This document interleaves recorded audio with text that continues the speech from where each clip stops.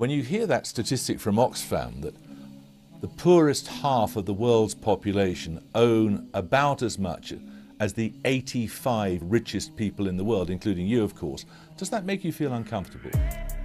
Well, what makes me uncomfortable is that children die. But you don't deny the gap between rich and poor seems to have got worse. No, the gap between rich and poor has not gotten worse, thank goodness. If you go back far enough, everybody was poor. Do you think that enough is being spent on international aid? I'd like to see that increased, particularly the programs where you're buying malaria bed nets and you're preventing deaths there, you're buying vitamin A, you're buying AIDS drugs. We've seen phenomenal benefits in the aid programs that we're partnered in.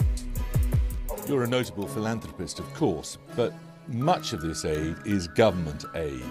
Why is it the business of taxpayers in the United States or in Britain or anywhere else in Europe or anywhere else in the world to spend money on poorer people in poorer countries?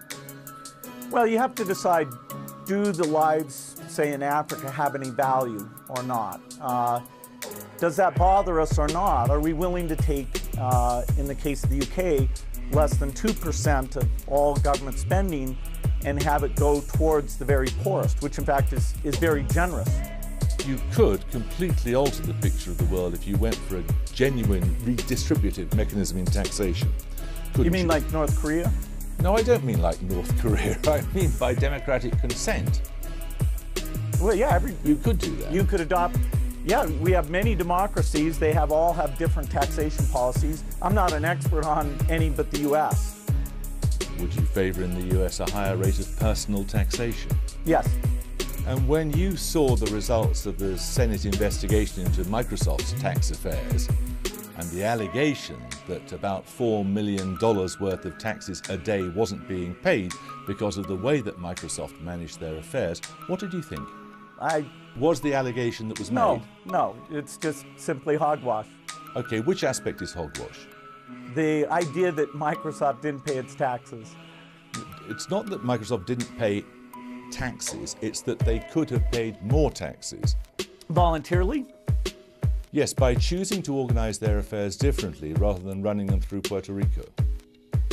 Government should pass the tax laws that they need in order to collect the revenue they want to collect. I don't think, saying that people should volunteer to pay taxes is likely to raise that much. It can be tried, but the rules are set.